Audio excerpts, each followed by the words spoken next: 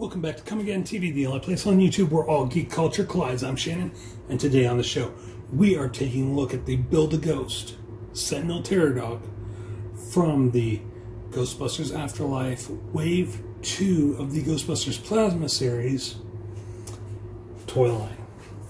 So as you can see, I've got all the parts out here. The legs are in a purplish transparent plastic. So it looks like he's not going to be completely formed physically in the movie, but we'll see. So for this, we're going to take the legs, we're going to pop them in. There is no snap on that, so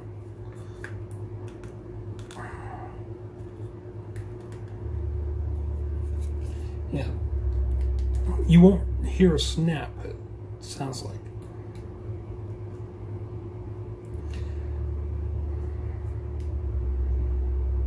Okay, now we're going to go ahead and take the arms.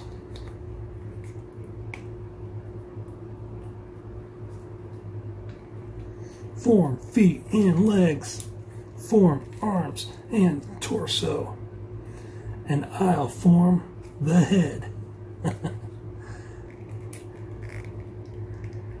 I've been at this for a couple hours now, guys. Filming back-to-back all the unboxings of the Ghostbusters Afterlife figures. Let's see if I can get them to stand right.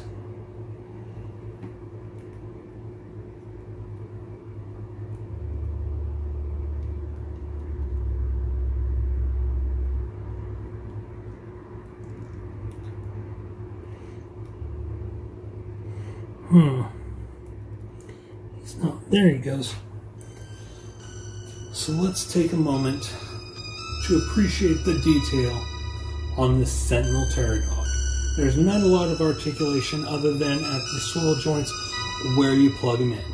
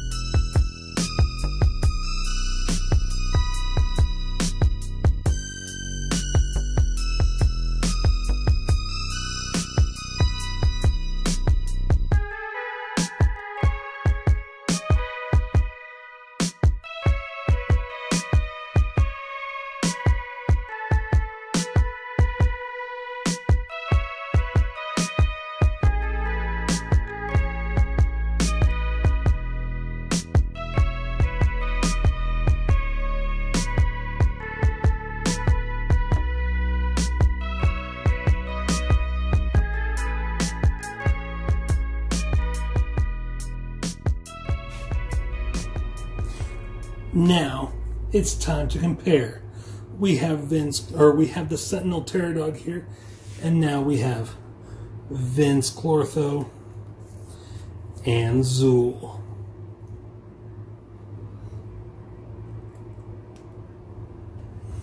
And these guys look amazing together. This might be how I just go ahead and display them. I really like this. Let's go ahead and bring in Gozer, the Gozerian.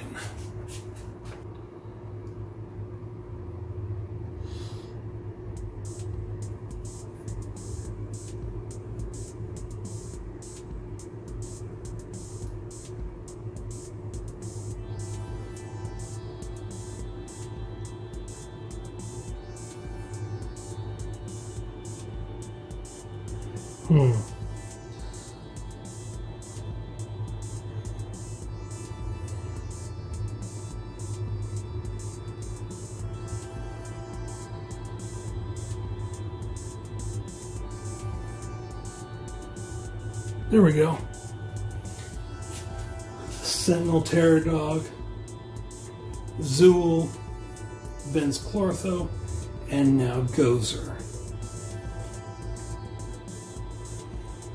This looks like an amazing display. I really like this. I think I'm gonna have to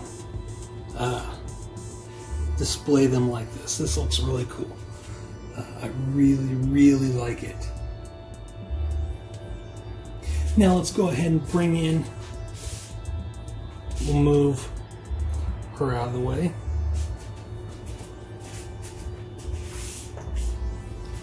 We'll move the Terror Dogs out of the way for right now.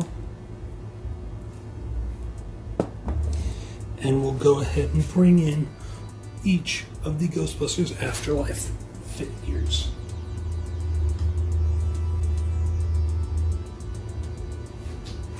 And you know what? I think I'm going to plug in Winston's proton stream from the first wave into Trevor. Since he's got a proton pack, he should have proton stream too. Oh no. So there you have it, guys. This has been the Ghostbusters Afterlife Wave 2 Plasma Series figures. As I said in the first video, I think, since Phoebe wasn't included here, I think what they might end up doing is they're going to probably release her after the movie's released. Maybe in a figure 2-pack like they did with Louis Tully and Vince Clortho. And